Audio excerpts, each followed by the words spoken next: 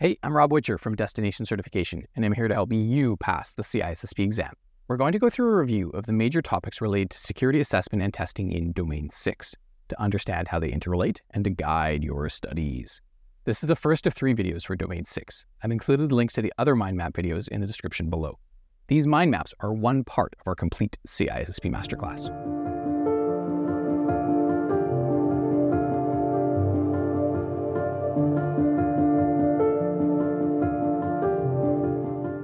Our systems are becoming ever more complex. We are collecting more data, gathering more insights, rapidly making decisions. These systems are integral to the success of the business. What then is the purpose of security assessment and testing? To ensure the security requirements and controls are defined, tested, and operating effectively to support the business in achieving its goals and objectives. In today's world, no business is going to be successful if they don't have systems that provide a sufficient degree of confidentiality, integrity, and availability. When should security become involved in testing? Security assessment and testing covers the gathering and validation of business requirements, definition of controls, development of new applications and systems, the ongoing operation, and the eventual retirement and disposal of systems.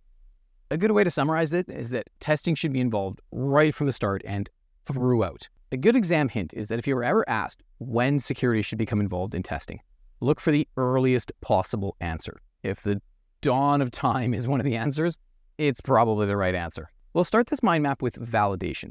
Validation is all about gathering business requirements to truly understand what the business needs and validating those requirements with the relevant stakeholders. We cannot possibly perform any of the testing we're going to talk about if we don't understand what the business needs. Verification is all about testing we perform once we start building the product, the system. We're verifying that the controls are properly designed and baked into the system. We can invest very little effort in testing, or we can invest a lot of effort in testing. What drives us to perform more testing, to have a greater confidence that the system is working correctly? The value of the system to the organization. The more valuable the system, the more effort we will invest in testing to make sure the system is effectively supporting the business and achieving its goals and objectives. Software is complex and is often built by teams of people.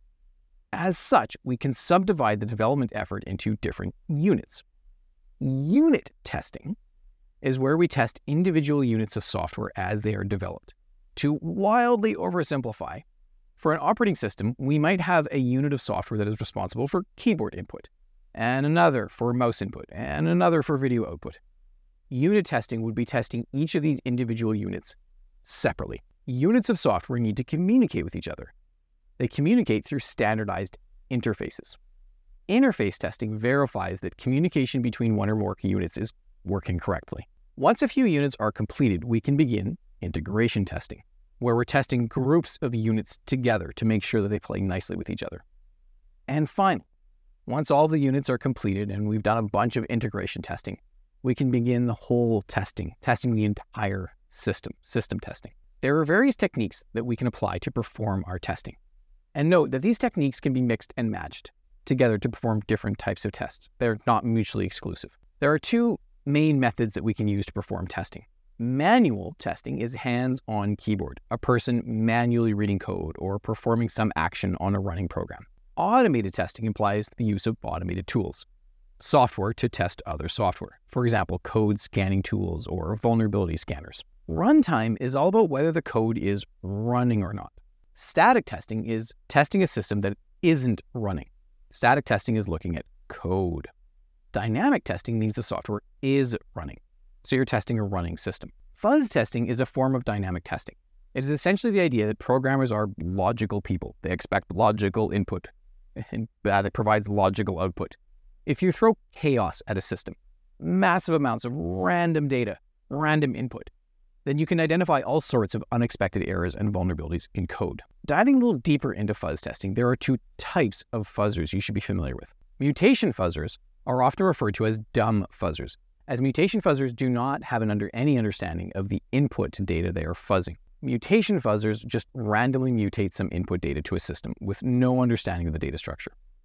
Generation fuzzers are often referred to as intelligent fuzzers, as they have a basic understanding of the type of and structure of input expected by a system.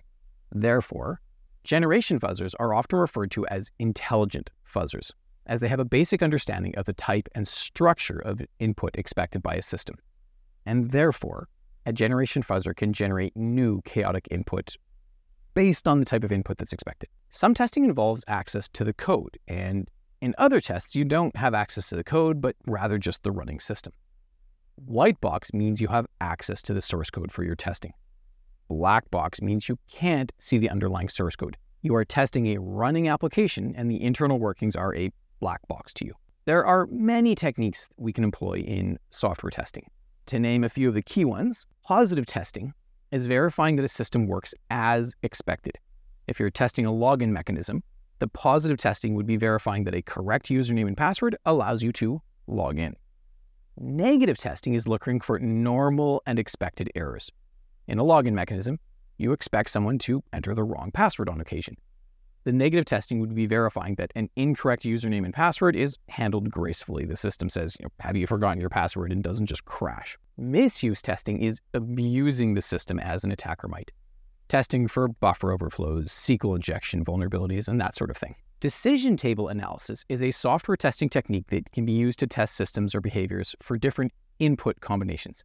Essentially, you create a table that lists all the different input combinations and their corresponding behavior, and this allows you to check all possible combinations and make sure you don't miss anything, even in a complex application. Decision table analysis is particularly useful for testing complex software and requirements management.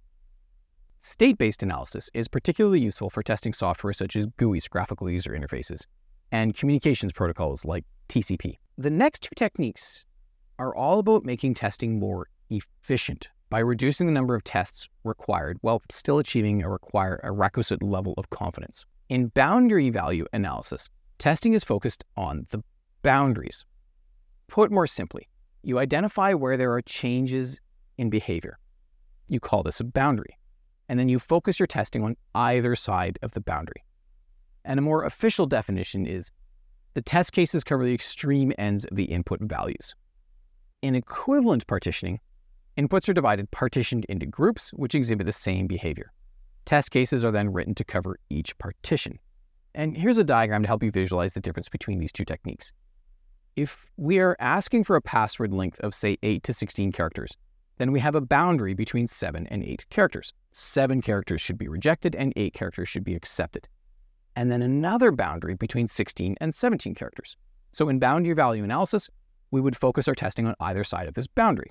In equivalence partitioning, we identify 3 partitions and then do some testing within each partition. Operational is the testing we perform on systems that have been deployed and are in production. Real user monitoring, RUM, is monitoring the system usage of real users, monitoring user transactions in real time for usage, performance, and errors. Synthetic performance monitoring is running scripted transactions to monitor functionality, availability, and response times. Basically, create little bots or agents that simulate usage of a system.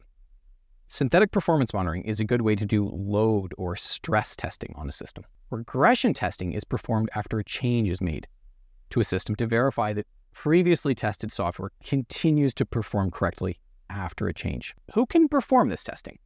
Internal testing implies a company's own employees testing their own software. External testing implies a company hiring an independent external tester to test the company's software. Or external can also mean a company sending their employees to a service provider or vendor to test the services being provided. Third party implies 3 parties are involved: the customer, the service provider, and the independent third-party auditor. The reports produced as part of third-party audits are often SOC, Service Organization Controls reports. A SOC 1 report focuses on financial reporting risks. As security professionals, SOC 1 reports aren't that interesting to us. SOC 2 reports focus on the 5 trust principles: security, availability, confidentiality, processing integrity, and privacy. The 5 trust principles are most definitely of interest to us as security professionals. Just to make things confusing, there are 2 types of SOC 1 and SOC 2 reports. A Type 1 report looks at the design of a control at a point in time, essentially reviewing some paperwork on a Monday. Type 2 reports look at the design and operating effectiveness of a control over a period of time, typically a year. The auditors are testing to see if a control was operating effectively over a year through sampling and other methods. Type 2 reports are way more useful. A SOC 3 report is a sanitized, summarized version of a SOC 2 for public distribution. Basically, SOC 3 reports are a marketing tool. To sum it up, as security professionals, we want SOC 2, Type 2 reports. And here is a diagram depicting the 3 SOC reports and Type 1 and Type 2. Now let's talk about the different roles that may be involved in the audit and assurance function. Executive management provides tone from the top and promote and fund the audit process.